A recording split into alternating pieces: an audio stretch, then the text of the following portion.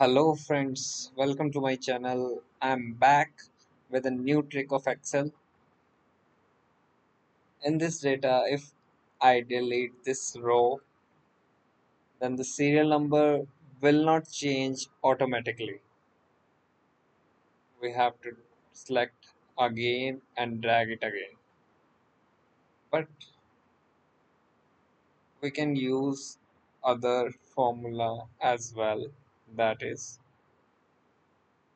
equal to row bracket start and end minus 1 enter and drag this.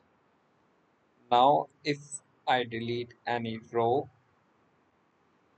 it will automatically change the serial number.